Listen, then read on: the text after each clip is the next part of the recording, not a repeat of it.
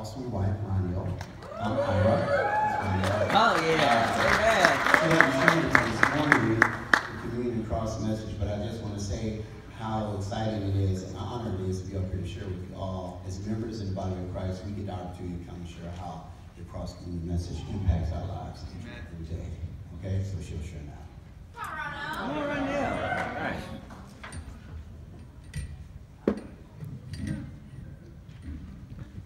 Well, I definitely know how to project my voice. That's a gift, and I'm grateful for that. Again, my name is Ronell, for those of you who don't know me. This is a complete honor and privilege to share my thoughts on the cross. As a matter of fact, that song was actually my prayer growing up, and has been thus far on my journey to in my walk with Christ. I'm the oldest of 6 children and the only girl. But sadly, we grew up in an abusive household.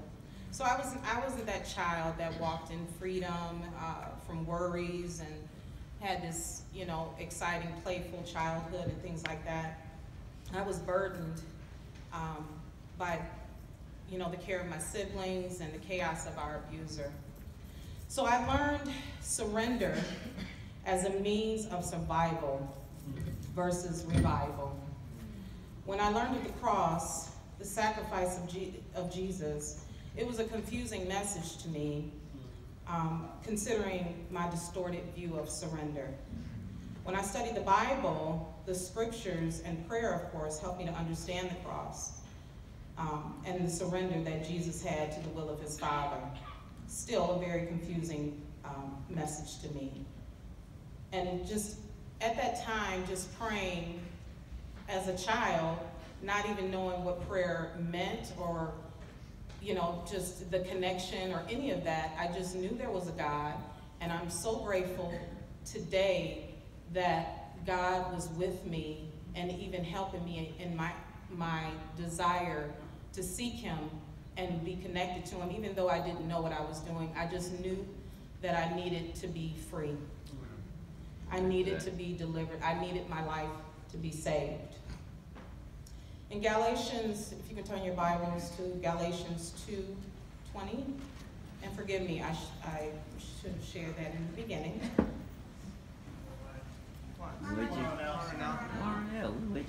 Come on, sister. The Bible says, I have been crucified with Christ, and I no longer live, but Christ lives in me. The life I now live in the body, I live by faith in the Son of God, who loved me and gave himself for me. So when I discovered that, flashing forward almost 25 years, I'm dating myself, 25 years later, I realized that Jesus was there with me and that he had made that sacrifice for me so that I could live. And throughout my entire life, just leading me and guiding me and protecting me, and practically delivering me from death. So in knowing that, despite my understanding of it, I made the choice, and I choose daily to have complete faith in him, in Jesus. I choose to trust him despite my emotions or external circumstances. Again, I mentioned I had a very unsavory past, is what I like to refer to it as. So despite those external circumstances, and sometimes when I don't understand, I choose Jesus. I choose to remember the cross. It reassures me of God's grace and mercy, and it's new to me every single day. So what happened yesterday, last week, last year, is gone. The past is gone. I pray for continued surrender because I do struggle with it every day. I struggle because I have an adversary, and he's been there as well. And I fight to stay in God's will and accept his will for my life every day. I take my pride and independence to the cross, and sometimes bad attitude.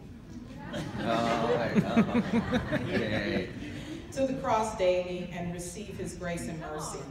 I choose make the conscious choice to renew my mind in Christ, to let go of all my burdens, because Jesus died to set me free. Amen. Amen to that. Sweet. All right.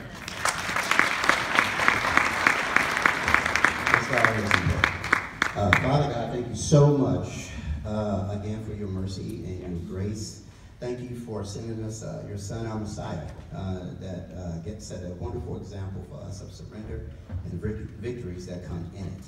Father, we love you so much for everything you've done for us. I pray that each and every day we are really taking to heart, God, the sacrifice, the words you've given us, to have a beautiful relationship with you, God, to be set free from the bondages of so much captivity. Father, you did it all for us through your son. We love you. We thank you for all this in Jesus' name. Amen. Amen.